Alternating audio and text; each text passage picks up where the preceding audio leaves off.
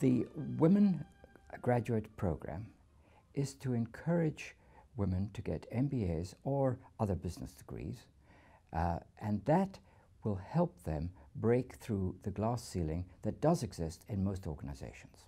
It shouldn't exist, but in truth it does. However, if they have a graduate business degree from a top school, then I think that glass ceiling is easier to break through.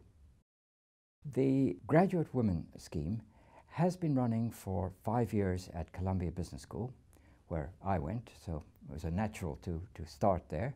We have just started work with London Business School and are about to start a program at Saïd Business School at Oxford. Another very important part of the program for encouraging women to get graduate business degrees is that our program is aimed at encouraging women who do not have the funds, who maybe don't have the background, who aren't able to borrow the money to do this. So we are helping disadvantaged women or women who wouldn't perhaps be able to afford to take the time out to do these programs.